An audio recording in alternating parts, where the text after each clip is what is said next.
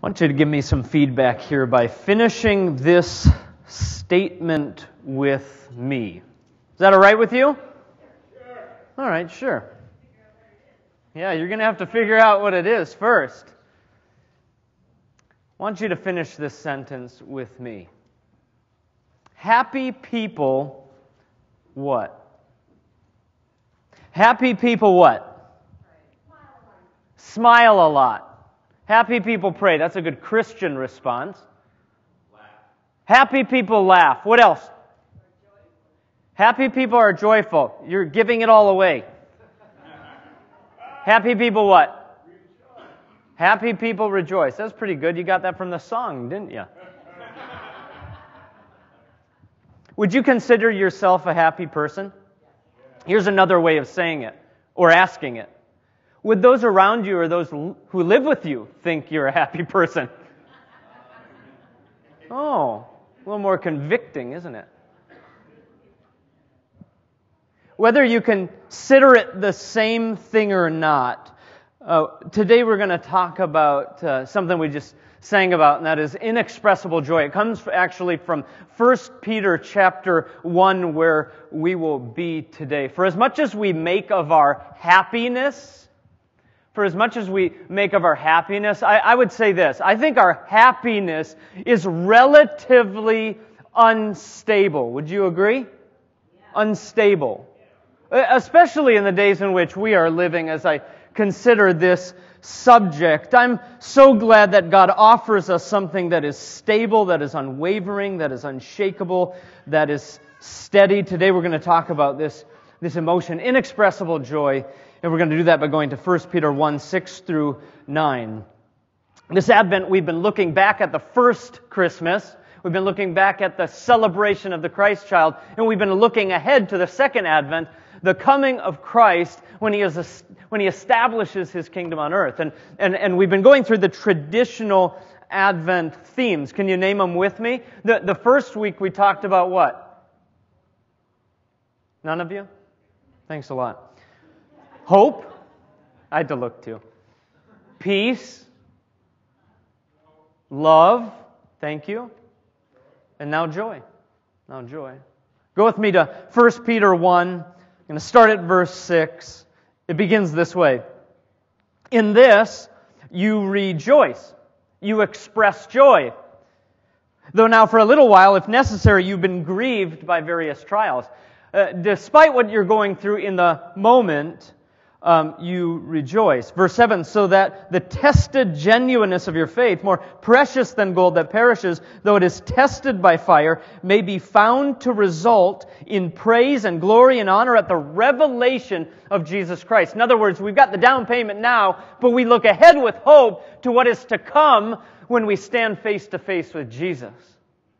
What's coming in the revelation in the second Advent. It goes on to say this in verse 8. Though you have not seen Him, you love Him.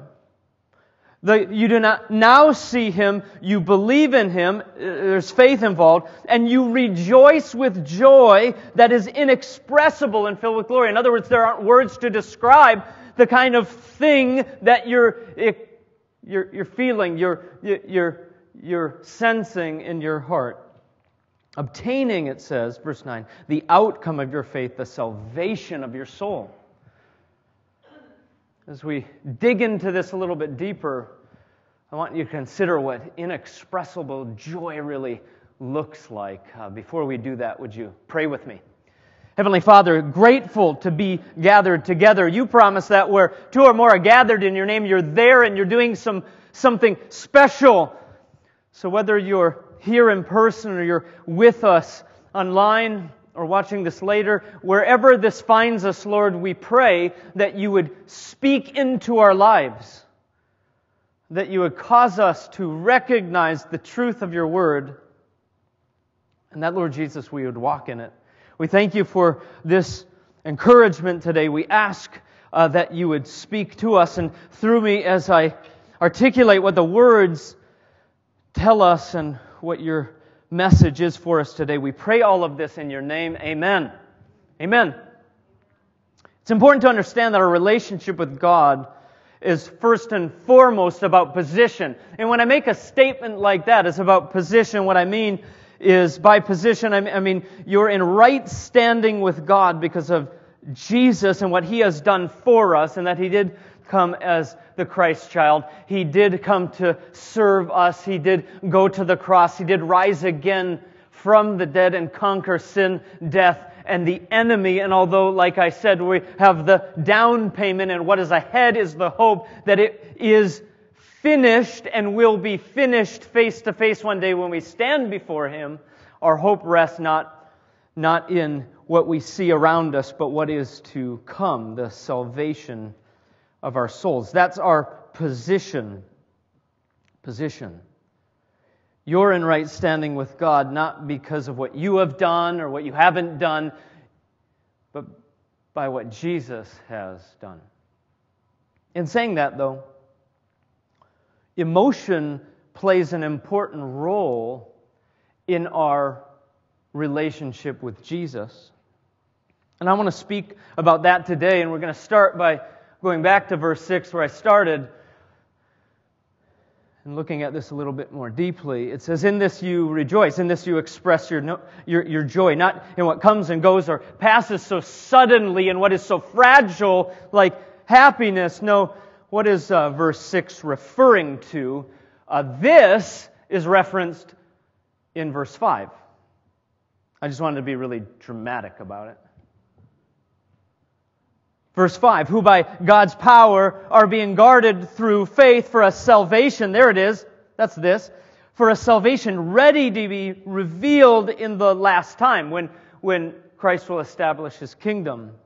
The second advent, salvation will be revealed in full. "In this you rejoice, although now things aren't great," or things aren't easy. Now things are difficult. I want you to think about what rejoice means, or what verse 8 is talking about, and we'll kind of get to this as well. Inexpressible joy. I want you to think about what that actually means. I recall a Christmas when my kids were younger. I think, if I'm not mistaken, they were like 2, 4, and 6, okay? And on this particular Christmas, they had a really exciting gift coming. Does anyone remember the Wii? I know this is like an old game console. Now it's totally uncool. But this was back when that was very, very popular, the Nintendo Wii. And they didn't know they were getting it. In fact, this was quite an extravagant gift. But they didn't get it from my wife and I. They got it from the in-laws. And so we're like filming this, and we're really excited to give it to them because we knew what it was. And it's funny because my oldest, Matthias, he was like, I don't know, maybe 6 years old, and he was kind of the front runner in leading this unpacking, and he was, ready to tear it open, and the other two were just looking at it in excitement, and it comes to mind because we have this on film, and he tears it open, and he just freaks out because he knows exactly what it is. He says, "It's a Wii!" and he screams. And the other two are like, "What is that?" But he's so excited that they just kind of get the vibe. And they're just like, "Yay, I don't know what it is, but yeah." It's a picture of what inexpressible joy is. That when you know what you have, it just flows out from you. When you know what you have in your heart, it just comes out. Sometimes not even in words. And it's funny, the two younger ones kind of had this disingenuine, like, "Yay." That's not true joy. Joy is found when we know what we have in our hearts and know for certain what our future holds. I want you to allow me to just press in on this for a moment, because I believe that if church, you have Jesus in your heart, then the joy of the Lord will show. Okay? Hear me on this for a second. I don't have any one person in mind when I think about this, but wouldn't you agree that if Jesus is in your heart and you know what you have, it will express itself in joy, just by show of hands? Do you agree with that? Like a saying I like to use, and I'm going to say it again, if Jesus is in your heart, notify your face. You know what I mean? Like it will actually show, right? Another way to put it is if you're always bent out of shape and something is always wrong and you're always looking for a problem and you're never over your problems, you're always focused on your problems and you never smile, for example, then something's wrong. Then something's wrong. Because joy is something that flows from the person who has it and knows what they have and are certain in what they have. I say this and want to dig a little further because I think sometimes we think, or else we give off the impression, that living the Christian life has to be very serious. And you probably get some of that from me and from pastors who, always like to talk about doctrine and really important things, right? And because we're missional, we have a particular focus when we need to be focused. Because the world is going where, and we better be focused on getting them from there to here. And all of that's true. We should have that focus. And we should be serious about what we believe. And yet I think sometimes we give off the impression, at very least, that we're not happy at all. Kind of like that picture of Jesus. Like many pictures of Jesus. Just a stern face. Blonde hair. He didn't look like that, nor did he probably act like that. Think about Jesus for a second here. His first miracle was turning water into wine at a reception. Receptions are fun, right? Right? Well, they're supposed to be fun. Some people think certain things are fun that aren't really fun and lasting, but that's not where I'm going with this. Think about his life with his disciples. Do you think Jesus enjoyed his time with them? Yes, I know Isaiah tells us that he carried our griefs and sorrows. And that's accurate, but those are our sorrows. That's our grief. But I recall what John 14, for example, tells us. Right before he's about to go to the cross, right before he goes to the garden, and is sitting in sorrow, and yet he says this in John 14 to his disciples. He says, "Don't let your hearts be troubled. Believe in God, believe also in me. For I'm going to prepare a place for you, and I'll come again. I'm going to come back." In other words, stop acting like you are. And put a smile on your face and enjoy it. For I'm coming back. I'm returning. Their hope was not found in the circumstances that were before them on this earth. It was found in something to come. That is true hope. That is true belief that what God has for us is lasting and eternal. I want you to think about that, because sometimes we get this impression that Jesus, he wasn't any fun. He wasn't happy. No, Jesus enjoyed good company with his friends. He was good around kids. That says something, doesn't it? He laughed, he smiled, he had fun. And Peter is giving us a picture of what it was to walk with Jesus and know him personally. You remember that, right? Here in 1 Peter, we have the record of what it would have been to know Jesus and his focus while here on earth. He says it again, "In this you rejoice, though now for a little while, if necessary, you've been grieved by various trials." This was not the focus of Jesus, but he looked ahead. He trusted what the Father was leading him to, and he was obedient to the Father. These are the words of Jesus. Peter is likely remembering the Last Supper when Jesus said, "Do not let your hearts be troubled." and because He came and because He accomplished what He did over death and hell, we can have His joy with His Spirit in our hearts. And one day we will be in the presence of His joy forever and ever. See, true joy is found in His great love for us. In the salvation revealed in the last time. I want to give you a picture of what that looks like. As we've been doing throughout this series in Advent, we've been looking at the prophecies in the last couple of weeks, in this case, Revelation 21. You might recall these words. It defines what will be. And I saw the holy city, the new Jerusalem, coming down out of heaven from God, prepared as a bride adorned for her husband. Picture of a wedding. A week and a day ago, we had a wedding right up here, and the couple was having so much fun, even during the ceremony. That's right. Even while I was speaking, they were enjoying it. Yeah. And I remember they're just laughing and giggling. I had to say, "Stop it!" No, I'm just kidding. I didn't do that. They were having so much fun. In fact, some of the comments I got from the wedding was, "That was so much fun." They were talking about the ceremony, and they were talking about how much they were enjoying the wedding. In fact, when I went down, I was talking with my wife. She said, "Man, that looked like a lot of fun up there." And I was like, "You should have heard what they were saying."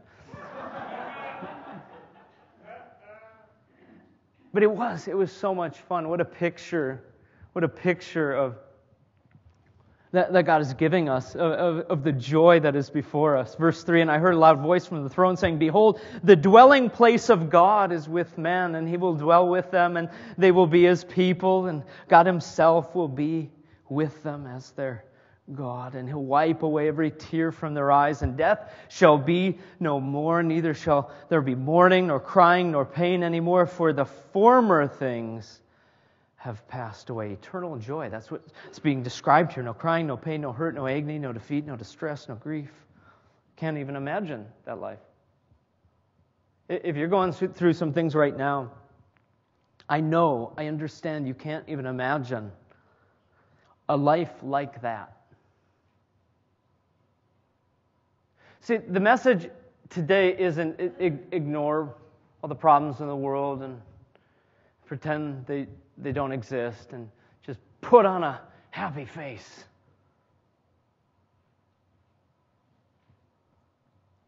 No, Jesus acknowledged what was, but He pointed to something that goes much deeper than some place where there won't be what is just been described. You notice what it says. The dwelling place of God will be with us.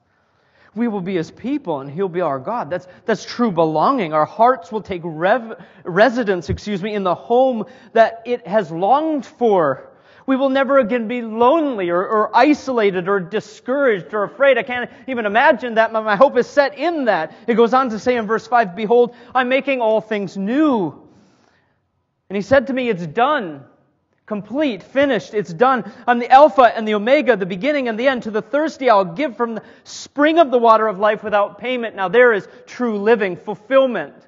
It's describing true fulfillment, finished and complete, lacking nothing. I can hardly imagine it. You know what kills, or I should say maybe damages our joy?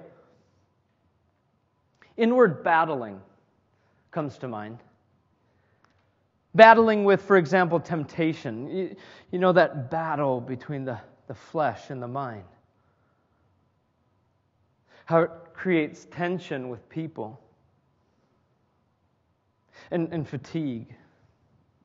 And hardship. Inward spiritual frustration that can lead to outward physical constraint. Maybe another way of asking it is, what are you struggling with today? Because what you're struggling with today is a battle. And it damages the joy that the Lord has set in your heart. Examples of that would be unconfessed sin. Sin that you know you're to give up to God, but you just won't do it. Example of this struggle is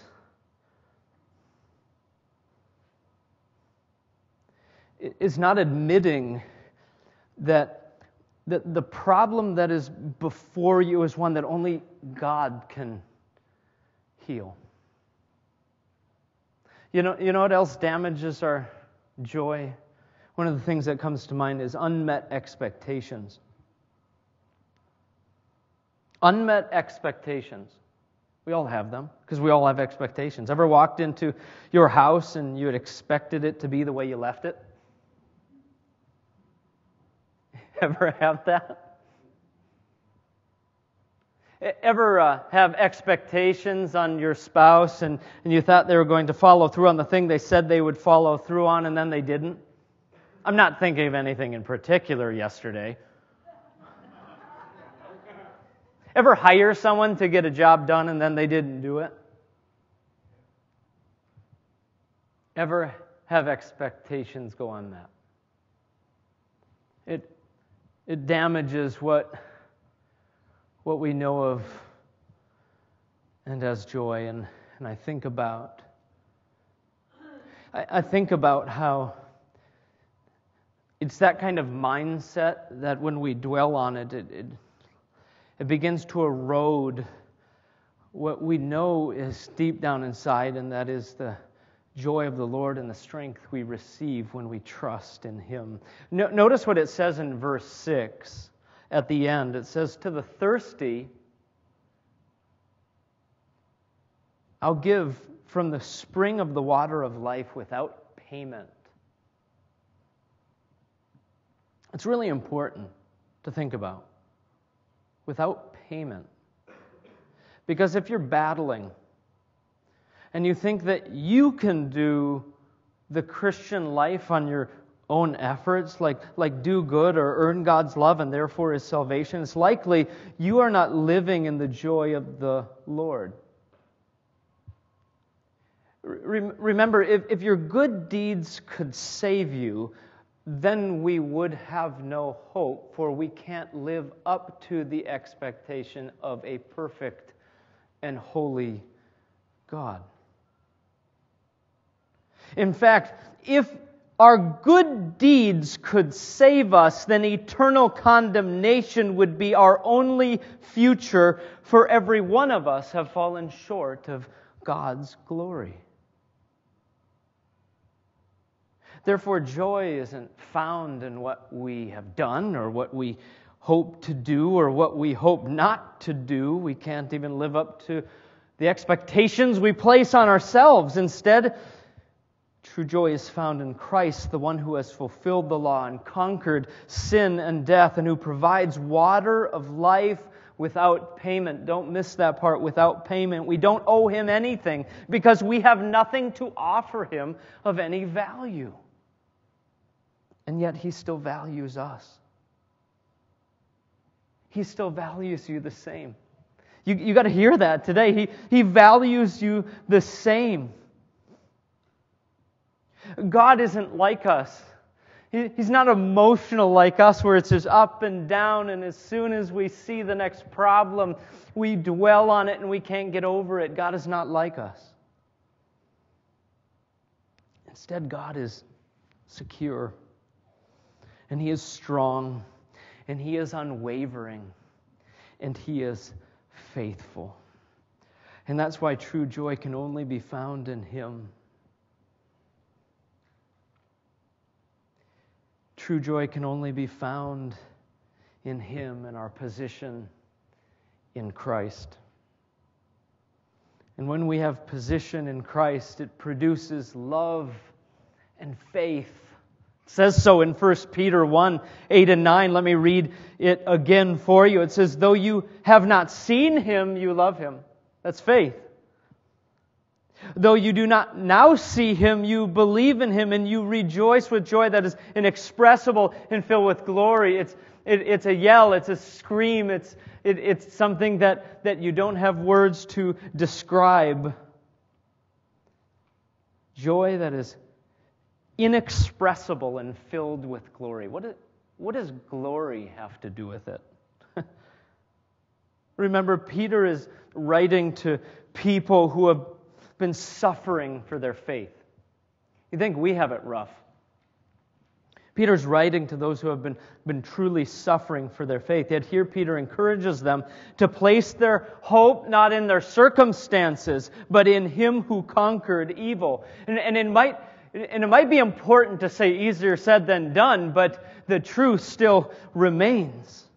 The one who can bring glory or good out of anything, that is the one in which we should be placing our hope. That's right, the one who can bring glory out of anything. So what does glory have to do with it? Well, think about the announcement of the Christ child in Luke 2:13 and 14. And suddenly there was with the angel a multitude of the heavenly host praising or rejoicing, praising God and saying, "Glory to God in the highest, and on earth peace among those with whom He is pleased." Finally, the glory of God has been revealed in Christ. All that the prophets foretold, all that the heavens declare, it's found in Jesus. It's what 1 Peter goes on in saying. You don't need to run to the temporary pleasures, for you will not find joy in them. The glory of God has been revealed. He has come, He has conquered, and salvation is found in no one else. Only Jesus. This is the Christmas message. And so I close with this. You want to be filled with joy? You want back what you have lost? You want to experience for the first time something that can't even be described? Glorify God in your life. Glorify God in your life. Something that can only be done when Christ is living in your heart. It's not a work of ourselves. It's something that He does in and through us. Glorify God in your life. Rest in His power. Grow in His love. Immerse yourself in His Word. Trust in His unfailing grace. And worship without constraint. That's what I love about this gathering. Worshiping without constraint. The one who deserves all honor and glory and power, and who one day will be honored and glorified by every tribe, tongue, and people. Every single one. What a picture of wholeness and completeness. And what a message I need to hear today. Because in the moment, if I were to ask you, kind of things are you struggling with today, you could probably come up with quite a list, couldn't you? But as we turn our attention to the one who came, and take our focus off that, and put it on Him, we begin to understand and get a glimpse for what is ahead. Would you stand with me as I close in prayer and we worship the King? There's no one like this child. Father in heaven, we pray You'd be honored and glorified in our worship and praise. And we ask You, Spirit of God, to fill us with this eternal and stable joy. Lord Jesus, we don't want to deny what's going on in the world and what we're experiencing in our lives. You didn't. And yet You promised that by Your power and Your work at the cross and in the resurrection, that You have overcome the world. And that is where we place our trust today. So fill us with Your joy, and may that be our strength as we go from here. We pray this in your holy and precious name.